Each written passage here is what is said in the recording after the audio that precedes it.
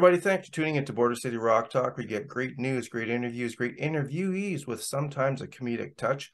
Before I get to my guest, Richard Syrett, please hit the subscribe button and the notification bell so you get these great interviews. As well, please leave comments so I know what you're thinking and who you want me to interview. Before further ado, I bring to you Mr. Richard Syrett. How you doing, Richard? Hey, Ernest, great to be here. Thank you so much. Oh, I appreciate it. This is a dream come true. I've been a radio overnight listener for years and years and years. Before we get into that, just for a few people that may not know, just give us a little bit of your background, but I'm pretty sure my viewers are going to know who you are.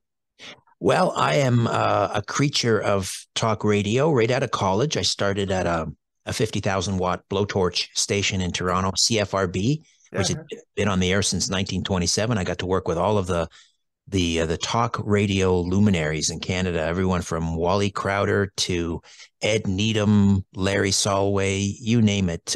John Oakley. I later produced John, and we went over to Talk Radio, Talk 640. I think it was called Talk Radio for Guys, Mojo. That's what it was. And we did a morning show. So I've always been in my entire working professional life. I've been in talk radio. Started out as a producer. In 2000, I got my own show on a Sunday night. And I gradually introduced little elements of conspiracy and paranormal into the program until it just kind of took over me, really. And then, I moved to different stations in Toronto. I've always worked in Toronto. I've been very fortunate. Always worked major market, up and down the dial, 1010, 640, then 740. And did the same type of programming, conspiracies, paranormal, UFOs. The show, it had different names at different radio stations. Yeah. And then in 2009, I got a call from the vice president of talk radio at Premier Radio Networks asking me to fill in for George Norrie on a Friday. Wow. That was huge. That was like, yeah, that, not that CFRB wasn't a big deal and all of that, but to me, it was like getting a call up from the Yankees, after riding the buses for my entire career. It's not exactly a fair analogy, but I know. I mean, coast to coast. I mean, in terms of, this type of arena, conspiracies, paranormal, coast is it, right? I mean, like many, many, many people, I listened to Art Bell for many years, and he was a real pioneer in the field. So as of 2014, I've been a regular guest host on Coast to Coast AM, usually a Friday, Saturday, or a Sunday. And then I left behind my own late night. I had a weekly late night syndicated radio program. I finally pulled the switch on that in August of last year. I simply couldn't do everything. I have 2 boys, so I have a podcast that drops 3 days a week, Monday, Wednesday, Friday. It's called Strange Planet, and it's the same type of fare that you get on Coast to Coast. And you can go to my website, strangeplanet.ca, and you can stream it there, and you can subscribe. So that's my crazy career in a nutshell. Perfect. Hey, thank you. Something you said is quite unique as well. I believe Art Bell got his start on a Sunday with Dreamland. That I did not know. Yeah, I remember listening to Dreamland. It was usually Sundays, and then I think it morphed into his overnight with Premiere. But right. In any event, before I forget, I always forget. What's the opposite of unsubscribe, Richard? Well, subscribe, of course. Do as Richard Syrett says and subscribe to the channel so you get these great interviews and great interviewees. Yes, I got to commend you too. I just I finished watching your interview with Dee Snider from Twisted Sister, and I know his bandmate John French a little bit, JJ French. For many years followed my late night syndicated weekly program, and he started corresponding with me over email, and he's been on my show a couple of times and on Coast, and I was on his new podcast. I think he's on podcast 1. So John's a great guy. JJ is a great guy. And I really enjoyed your interview with Dee. And I'm a huge rock fan. And you do such a terrific job, Ernest, interviewing some of the luminaries and rock and roll heroes. So if anyone is interested in that kind of fare, then cross-border Rock Talk is the place to go. Border City Rock, but that's okay. I'm sorry, Border City Rock. Let me try that. All right. That's all right. Hey, you're a busy man. I mean, you're on the radio every other minute. So, I mean, you can't remember everything. Thank you so much. What I want to get into now, like I've been listening to some of your older interviews. You had one with Ezra Levant, which was great. You recently Charlie Robinson, Deliberate Destruction of the Western Civilization was good. The Bush Family Diaries or whatever. But anyways, I remember one of those guests you had on, Richard, was obviously they were telling you how intelligent you are, and I think you're so intelligent. That's why I listened to you. So I want to talk and see what your opinion on these balloon wars. What's going on here? I wish I knew. I tell you one thing though, whatever they are, and the first one supposedly was a communist Chinese surveillance balloon, and I have no doubt that I think it's pretty much confirmed now. They have a program, part of the People's Liberation Army. They have this high altitude surveillance program with these balloons, and a number of countries around the world have reported them. So they're probably up there all the time. For whatever reason, somebody in Montana with a cell phone happened to spy one. So, they may be up there all the time. What these latest incursions are, the one we saw we saw 3 over the weekend. We saw one near Alaska that was intercepted by an F-35. We saw another one that came further into Canada that our prime minister claimed he ordered it shot down. He did no such thing. Basically, he got a call from NORAD, said, okay, we're going to take it out. Just so you know, we're keeping you in the loop as a NORAD partner. Yeah. And of course, he said, okay, go for it. Then over Lake Michigan. Yeah, there was one over Lake Michigan, then later Lake Huron. And of course, the previous week, there was one that traversed the entire continental United States before they decided to blow it out of the sky over the Atlantic near South Carolina. So whatever they are, and whether the last 3 were also surveillance balloons, I don't know. But what they do is provide a wonderful distraction. I was talking about this today on my my drive home show. You think about what happened this past weekend. We learned more about that horrible train derailment in East Palestine, Ohio, all of these toxic chemicals that they decided they were going to just basically set fire to them and burn them off so that they could open up that rail corridor. Meanwhile, they're creating all of this hydrochloric acid fumes in the air. We have cattle dropping dead 100 miles away. I mean, this could end up being like, the United States version of Chernobyl, the worst environmental disasters in American history, maybe North American history. But nobody's talking about it. There are reports that some journalists that are trying to get close to the scene are being threatened with arrest. Yeah. Meanwhile, the Environmental Protection Agency is telling the residents, go home, don't worry about it. So we're being distracted from that. Yeah. We're also being distracted from this latest Seymour Hersh story about huge. It's huge, and nobody's talking about it except for maybe Tucker Carlson. He talked about it on Wednesday and then said nothing on Thursday. But Seymour Hersh, this is a Pulitzer Prize winning investigative journalist. He broke the Abu Ghraib story, that prison in Iraq. I think this is a credible report that the United States last June had some Navy divers on a NATO exercise. They planted these bombs, and they were detonated remotely. They had the technology. Yeah. Then you had Joe Biden, of course, like a month before the pipelines were blown up, basically saying that they would be destroyed. You had Victoria Nuland, the assistant Secretary of State or Deputy Secretary of State, saying the same thing. Well, she was also the ambassador to Ukraine for how many years? That's right. She was, and she, I'm not sure what role she had, but back in 2014, she kind of decided. She was caught on a piece of audio that was leaked saying, never mind, Europe, we'll pick the president of Ukraine. We'll decide who it's going to be. Yeah.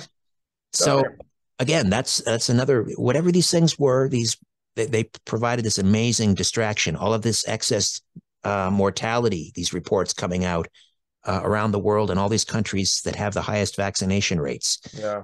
We're, you This know, is, hey Richard, this is going on YouTube, so I don't know. We got to be careful with the C stuff, as you know. From true enough. yeah, so Yeah. I don't get yeah, it's okay. I just wanted to yeah. So I hear you. Yeah, there's a distraction, and you know what? I kind of have I kind of think that there's something fishy with all of a sudden there's these things being shot out of the air, but we don't see them. There's no evidence of what they are. So they very well could be a made up distraction or not. Because I'm thinking this way. You might have balloons that have surveillance technology that are 10,000, 50,000 feet up in the air, but they're how stable can they be to surveil an object or a military site when they're being bounced around by the trade winds, where you have satellites that are operating like clockwork. So I'm confused with that, to be honest with you. It does seem kind of archaic, the technology, as you say, when they have these satellites. I've been told, though, that these can get, I guess, details that the satellites can't. Although, I mean, depends on who you believe and who you read and who you follow. Yeah. Some people, these satellites can now, take incredible resolution up to, like, I don't know, 5 feet or something. Yeah. Just unbelievable technology. So it's hard to say. Uh, Whatever they are, as I think the main point though is the distraction. We're like Yeah. magpies. They have cultivated a culture of magpies. We're constantly scrolling on Twitter and Instagram and TikTok. We have this insatiable need that they've created. We've allowed them to create. So we're always just like looking for whatever's trending, and we're following it blindly, and then we move on to the next thing. So they're leading us around by the nose, and Yeah. that's what happened on the weekend. And that's exactly, and that was, it was exactly the way it is going. You pointed it out. Two major things, and it's a distraction, right? Hmm. There's so many examples of that. Well, one thing that is interesting, China has even said that they have tracked something over their territory. So I don't know how much that's true, but whatever. I'm sure everybody's doing it to everybody. Yeah, well, exactly. That's 100%. Um, that being said, where should we go next? So I got into talk radio. I understand you got into you got the calling from watching Johnny Carson or Yeah, listening to Johnny. yeah. Listening is right, because my bedroom, my brother and I shared a bedroom. We were right across the hall from my parents. And of course, the Tonight Show came on at 11:30, so I was supposed to be fast asleep. So I didn't watch the Tonight Show. I listened to it through the bedroom door, and um, I don't know. I guess I kind of denied that that's what I wanted to do um, until I went through high school. I really didn't think about pursuing a career in radio, um, and then I decided journalism sounded more credible or more practical. So I tried journalism for a while, but my heart wasn't into it. And then I finally, somewhat later in life, I guess I'm a late bloomer. I was in my mid-20s. I decided, no, I'm gonna get into radio and television, and never look back, really.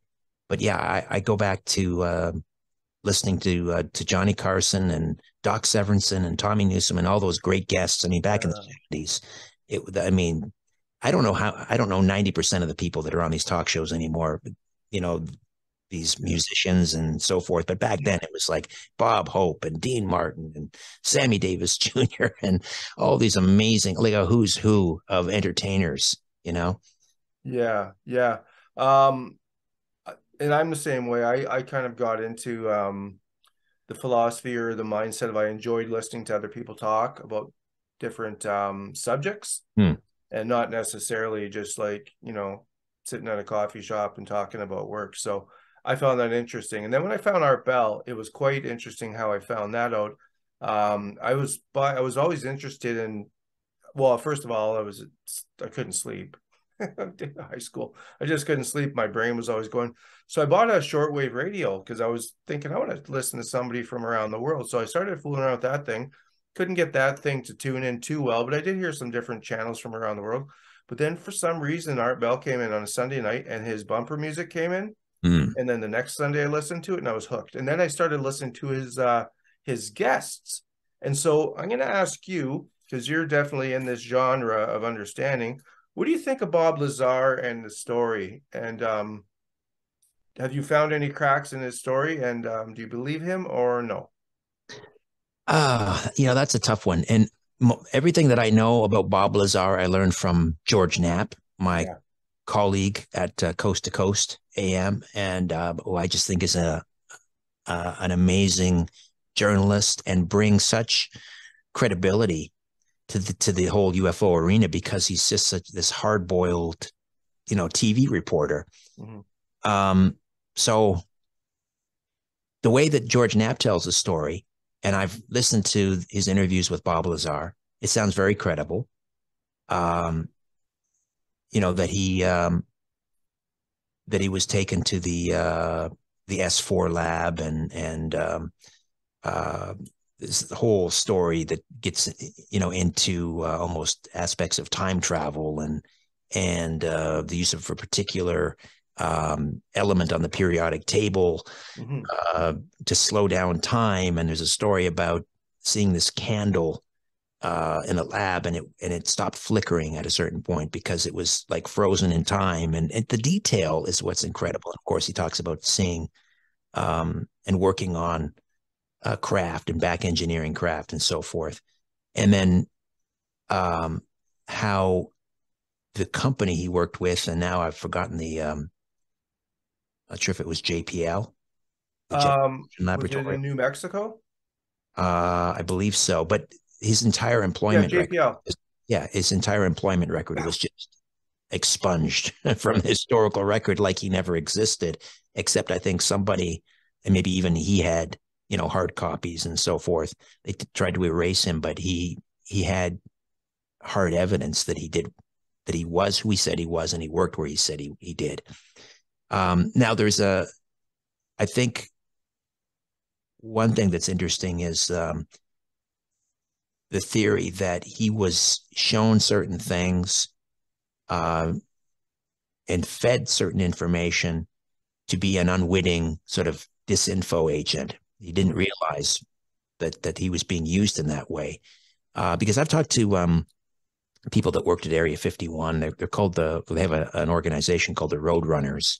Oh. And, they can't confirm or deny that they worked there, but they did. Yeah. And they are adamant that the whole UFO is a cover story. The whole UFO thing is a cover story that's basically was created to distract. Once again, there's that word, to distract from what's really going on in Area 51, and that all of this advanced technology they have is made right here on Earth. It's not back engineered, but they created this backstory just to kind of, again, distract and confuse people. So the theory is that Bob Lazar was used as kind of a useful fool in that regard, that he thought he was genuinely, he saw certain things and he was telling the truth as far as he was concerned. He didn't realize that he was being fed a lot of this information, and it was a hoax. So where am I in all that?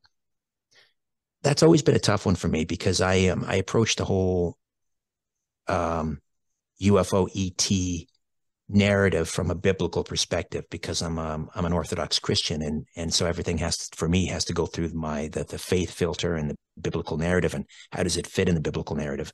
And so I don't personally subscribe to advanced civilizations on other planets anywhere in the universe. I think we're unique. I think we're alone, but I do believe in interdimensionals, and that to me is how ETs kind of square with the Bible, is that they are from the angelic realm. Nephilim. Yeah. The Nephilim. So moving on, what are your thoughts on Elon Musk? And I'm asking this because Elon is an interesting one for me. he's very much involved with Neuralink, which is kind of with the same kind of direction the WEF and Schwab wants to go with, melding the body, the mind, and the brain with technology and things like that. So Neuralink's that one thing that I'm thinking, okay, is this good for us? Unless it's, somebody has a seizure and they can, use that technology to have them not have seizures, but there's always the nefarious part of it. But then I look at him and what he's done with Twitter, and he's restored and he's released all these, as we know now, suppressed purposely truths in that realm. So do you have any thoughts on Elon? Well, I'm conflicted. I think the same way you Yeah. are. But one thing that I try to remind myself, and that is, we tend to, I think maybe it's part of human nature. We project ourselves onto other people, and when they don't reflect back exactly what we want them to reflect back, it's like, well, they're either 100% or you're against us. And I don't think that's practical or fair. So Elon Musk, again, yes, I agree. I think he's a great champion of freedom of speech. In fact, I think his takeover of Twitter may be one of the most important things that's happened in the last 30, 40, 50 years. And certainly is going to go a long way. I mean, if we're going to ever, because I believe we're in this titanic battle right now, the globalists versus the nation state. And if the nation state and the populists are ever going to come out on top, we need Twitter. We need platforms like that. So, and I think he's incredibly transparent. He's a lot like Donald Trump that way. He's up like the guy never sleeps. He's tweeting at 3 o'clock in the morning, or somebody with 500 followers complains that they're being, I don't know, shadow banned or something, and he'll respond to them and say, "Okay, I'm working on it." Wow. So I like his character. I like what he's doing at Twitter. The Neuralink thing, yeah, that's somewhat troubling. I think I'm going to give him the benefit of the doubt on that, and I think he sees that as a way of perhaps helping the handicapped. Well, I hope so. Yeah. Yeah, but you never really know. But I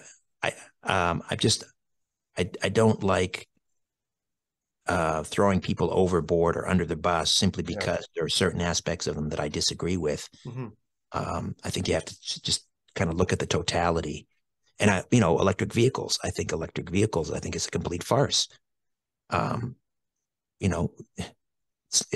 It's not practical. It's not going to happen. From what I understand, and I am on the same page as well. I'm actually reading, believe it or not, I just got this 2 days ago. Can you see that? Yes. Tesla. There you go. Okay. I'm just reading that, and I've always been a big fan of Tesla's. I think J.W. McGinnis was on to our Bell show, and I listened to that over and over. But with Tesla and the vehicles, a lot of people don't know, and I'm not a scientist. I'm not trying to be one, but from what I understand from scientists, a lot of them would say is to get the batteries, they have to use some certain types of mineral that they have to dig out of the mountains, put it through a smelter or whatever. So it's not as eco-friendly as you think. No, you have to drive. One study I read cited you'd have to drive about 100,000 kilometers in an electric vehicle in order to get the CO2 advantage versus an internal combustion engine. Because, as you say, all of the CO2, you've got these huge diesel trucks in the mines extracting all of this material. The amount of material you have to extract, just to build one battery is just enormous. You cannot replace the fleet of every car that's in the United Kingdom right now. There's not enough cobalt and lithium around. It can't be done. And that's one battery. Then you have to replace the battery. It's just on so many levels, it's just unworkable. Up here in Canada, well, Sault Ste. Marie, it gets pretty cold. Yeah. Take your cell phone outside when it's minus 20 and watch the battery just like sink like a stone. Yeah. So range is going to be reduced by like 30%. You're going to have people stranded. on a lonely stretch of highway in Saskatchewan and minus 30. Now they want to build like they want a fleet of ambulances and fire trucks and police cars, Wow. electric vehicles.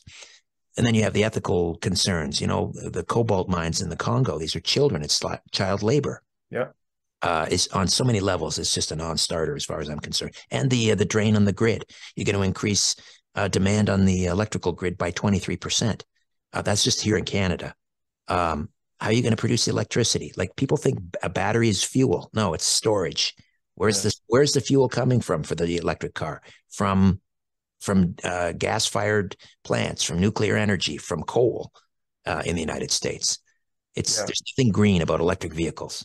Yeah, and definitely we're on the same page once again with that, and we can go and talk for hours on the different things about what's happening right now with the climate change agenda. But we'll move on. So you've interviewed JJ French. A lot of my viewers are here hoping for a rock star kind of a story. So other than JJ, I'm sure you've interviewed other musicians, correct? Or you've I talked about have Jim Morrison, but Jim Morrison. Yeah, I met his former brother-in-law down in San Diego when I was doing a TV show. I had a television show called The Conspiracy Show that ran for yeah.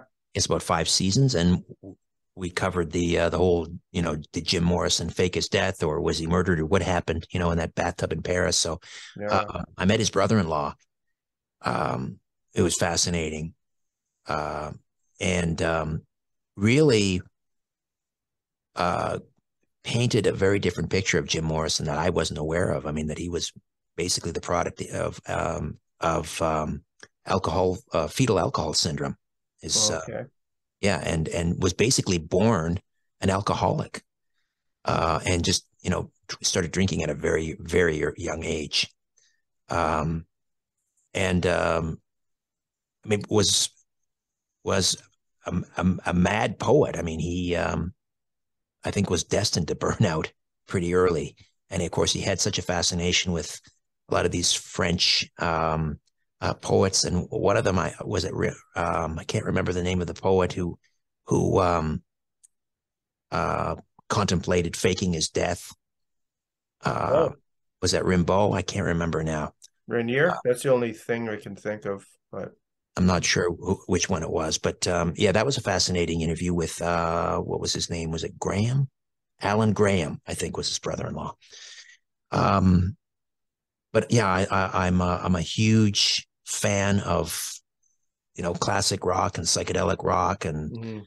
I had a podcast called the Rock and Roll Twilight Zone where I kind of married the two, arenas, rock and the paranormal, and we did about 40 episodes, and I'm still very proud of it. It was done in kind of a documentary style. Loved it.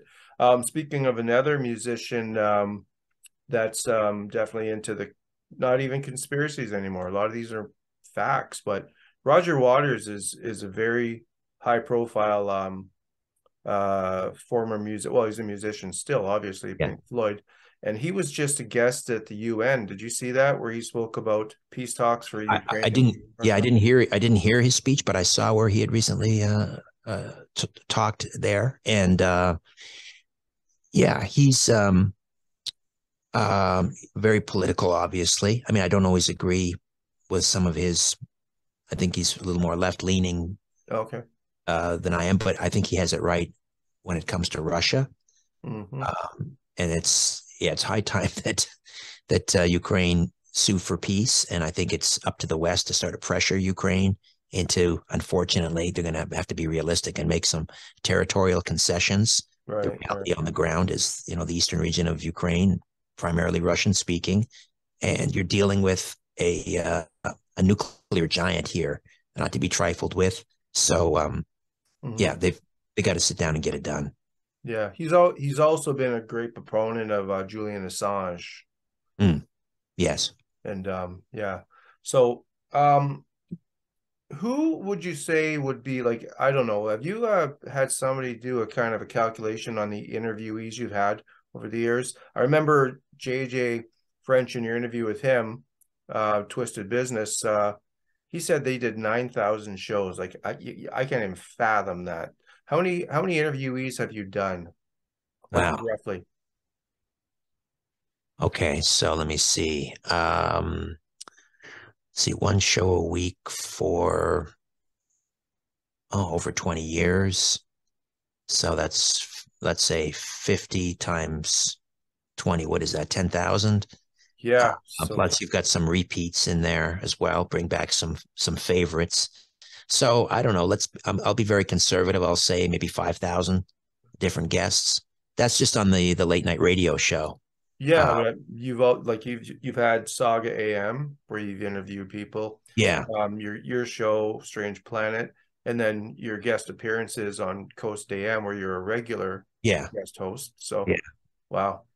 Who would you say, if you could say a couple, were the ones that, you know what, if I didn't get any of these other ones, these were the ones that I liked best for this reason, or that sort of that. Yeah. Um, I'm it's not necessarily the high profile people, and I've been fortunate to interview some high profile people on my Saga show. I interviewed Dr. Ben Carson, who ran for president. I've had Naomi Wolf on a couple of times, and some high profile politicians. And um, I met, I interviewed Alan Parsons and from the Alan Parsons Project. Mhm. Uh, a lot of high profile people, but to me, I just love really great storytellers, people who can tell the story well, and who are passionate about it. And I mean, as a host, that there's kind of a laundry list of things that make for a really great guest. It's not necessarily their celebrity. I mean, if they happen to be high profile and also tick the other boxes, so be it. But I'll give you an example. Um, Recently, I interviewed this fellow on Coast and on my podcast, William Sheehan, and he lives in Long Island, and he collects Bigfoot encounter stories, and he has a podcast, and he approaches Bigfoot in a completely different way. We hear so often that Bigfoot is this gentle giant, and he's an herbivore, and he communicates telepathically, and he just wants to be left alone, and he's this wonderful benign creature. Uh, William Sheehan, though, paints a very different picture based on the thousands and thousands of eyewitness accounts that he's collected, and that is of a very violent, predatory creature. And he tells, I mean, he just the way that he presents is just incredible, and of course, he's got this wonderful Long Island accent, and he's so passionate about it, and he just paints such wonderful sort of mental images. So to me, he's just like a fantastic guest. Another one is Max Hawthorne, who's known as the Prince of Paleo Fiction. And imagine the guy that wrote Jaws, Peter Benchley. Is it Peter Benchley I'm or not Robert? sure. Yeah, I think it's Peter Benchley. Peter, I think was the And first one. then combine Benchley with Michael Crichton of Jurassic Park, and Mm. so that's what he creates. These prehistoric marine creatures that somehow survived the great extinction event and come back to life and terrorizing coastal towns all over North America. But he also he's an amateur archaeologist, and he's an avid fisherman, and he's like an Ernest Hemingway type of character. Mm. He likes to box. He's a great writer, but then he talks about what he calls real life, sea monsters like giant sea turtles and you know huge sharks that are capable of devouring great whites that he suspects that may actually still exist deep, deep, Wow. deep, deep in the ocean. So he's a great guest too. I mean, um, makes me I love to go and float on my back in the Messinian Bay in Greece. It's one of my favorite things to do. But after I talk to Max, it's like I'm afraid to dip a toe in the water again. Yeah, for sure. Um, when you've done Coast, you've been doing that for about a decade now as a Um, guest. I have been a regular since January 2014. I did a one-off in 2009, which was kind of a tryout, and then I never heard from them again in 5 years. And I thought, okay, well, I guess I didn't hit it out of the park. So, Wow. but that's it. I did one, and I thought, well, I can say I did one coast to coast. And then 5 years later, I got a call from Lisa Lyon, and I became a regular since January 2014. So 9 years. Well, so how did that one-off happen? You sent in, and were they looking for somebody, and so you sent in like a demo, or they just reached out to you for some reason? My lovely bride, the mighty Aphrodite, who is my fiercest critic and my biggest fan, it was her idea. She just thought, okay. Somehow she found out that the vice president of talk at Premiere at the time, and I've forgotten the gentleman's name, um, Oliver. Anyway, he was from Montreal originally. Oh, She found this out, and she said, "You know what? You should um, throw your hat in the ring for Coast to Coast." I said, "Are you crazy? Come on." She goes, "No, the VP at Premiere is from Montreal. Maybe he'll think it's a great idea to have a fellow Canuck." yes. So it was her idea. She put together this package. I forget what she put in there, my resume, and I think I had a demo tape burned onto a CD. She put that in there, and I remember because we're Greek Orthodox, and she had the incense burning, and she kind of waved the envelope over the incense, and she plastered some Canadian flags on the envelope, and she sent that off. And then, I don't know, a couple of weeks later, one day the phone rings and it's him. And he said, "What are you doing Friday?" And I said, "No plans." I said, "How'd you like to sit in for George Norrie? He's going out to dinner to celebrate his daughter's birthday." So that's how it started. Wow. I mean, and that's a great, I get segues a lot in my interviews, which are great because I've got things I'm going to ask. You brought it up. The mighty Aphrodite. Now I Mm. Googled that. Okay. I Googled Aphrodite and I thought, oh, I don't know if I want to ask him about that. And then the mighty Aphrodite was a movie Yeah, Woody Allen movie. based on. So can you tell me and the viewers why you call your wife the mighty Aphrodite? For one thing, I just wanted to give her a sort of a nom de plume. What would you Hmm. say for broadcasting? A nom de air, perhaps, Yeah. just to protect her because she has her own, a professional life out, and I didn't want her to. I'm sure people could put, two and two together, but so that was the first thing, and then I don't know the obvious because she's Greek. I thought of Right. Aphrodite because she's like the paragon of beauty. Oh, And okay. There you go. yeah, and then also I know it's not politically correct anymore, but at the time I was a huge Woody Allen fan. I'm still am. I think he's just a great writer, and he was a terrific filmmaker. I used to go to see every movie that he made Yeah. come out, and so I remember that movie. So, and she's mighty to me, so she became the mighty Aphrodite. And you've got two mighty twin boys in Thornhill. Yes, 16 years old. Wow. Do they have aspirations, or you're like, okay, you guys just live, do what you want, sort of They thing? are. Or Yeah, well they're in grade 11 now, so they're putting together their courses for next year. So they're meeting with guidance counselors. My one son actually has expressed an interest in following in his old man's footsteps. hmm, He loves he loves broadcasting and he loves journalism, but he's also both of them are huge sports fans. I mean, you yeah, name it. They're into tennis and golf and basketball and baseball, and they love to fish and they love hockey. They're into everything. And so I think he's angling towards maybe sports journalism or sports broadcasting, something like that. hmm. And my other son, he's still trying to figure it out. He thought about teaching. He loves history, but also he loves business and communications. So that would be you know, maybe more in his mother's footsteps. She's been in corporate communications in the past. So Right on. I won't keep you much longer, Richard. I appreciate your time. I just got a couple quick things I'd like to ask you, and it's kind of Coast Art Bell related. Um, Over the years when you've done your guest appearances, which are, I think it's, you got a couple a month, 2 or 3 week or 2 weekends a month, something like that. You've got Connie Willis and George Knapp, and I think Ian Punnett as well. But have you interviewed Richard Hoagland or Graham Hancock? yes to both. I interviewed Richard Hoagland um, early on when I started back at Coast in 2014, might have been 2014, 2015. And I think I also interviewed him on my late night Sunday night show years and years before that. Wow. And then Graham Hancock, yeah, I had him on my late night show. I haven't interviewed him on Coast. It was after Fingerprints of the Gods, which came out in '95, I think. So I can't. Yeah. Uh, yeah, it's been a while, but yes, I've interviewed them both. Wow.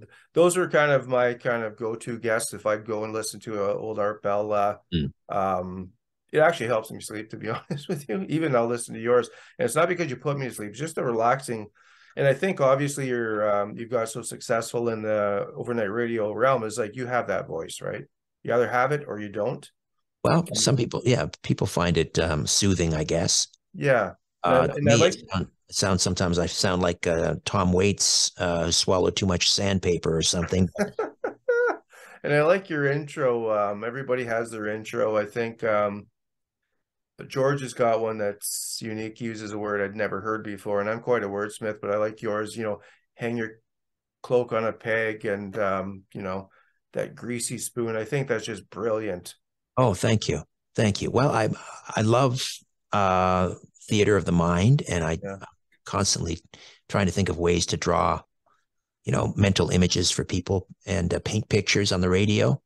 Um, and so, yeah, that introduction it came together kind of slowly. The bit about, Well, can you give it to us right now for the viewers? sure, sure. Welcome to the Audio Imaginarium. Come on in, weary traveler. Hang your cloak on a peg, grab a stool, and come gather around the fire. There are stories to be told, and you are among friends. And then I have a second hour intro that I used to do, which is thanks for inviting me into your home, your long haul truck, RV, camper, taxi, your parents' well appointed basement with a simulated wood paneling, electric fireplace, and the painting of dogs playing poker, your loft, that greasy spoon just off the interstate, and your cabin in the woods. Yeah, I love it, man. It's just so relaxing. It's just brilliant. So tell everybody, I think you're coming up on the 23rd, 24th weekend, 25th, 26th. You're on Coast. What are your topics on that? Do you have those nailed? Yeah, you do, I believe. Feb 24th, which is a Friday. Well, it'll be Friday in LA, which is where the show emanates from. But here it'll be the early morning of Saturday, Feb 25th. And incidentally, people can go to the website strangeplanet.ca and my Coast dates are there. What am I doing on the 24th? I should know. I think I have Micah Hanks on. Okay. Mike is a terrific writer. He writes about science and technology and space and UFOs, and he's published, I don't know, 20 books. He's down there in Asheville, North Carolina. Mm-hmm.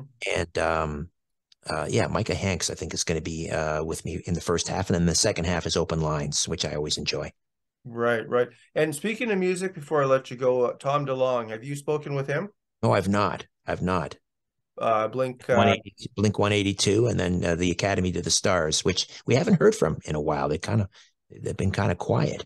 Yeah, I'll have to check in on that. But he's big into ufology and Oh, yeah. with Stephen Greer and all, Dr. Stephen Greer. Hey, I'd like to thank you so much, Richard, for taking your time out for me. And I'm sure everybody's going to love this interview. Like I said, everybody just hit the subscribe button to get these great interviews. And once again, Richard, I appreciate it very much. Ernest, thank you so much for having me on. Great pleasure. All right. Have a good night. You too. Bye.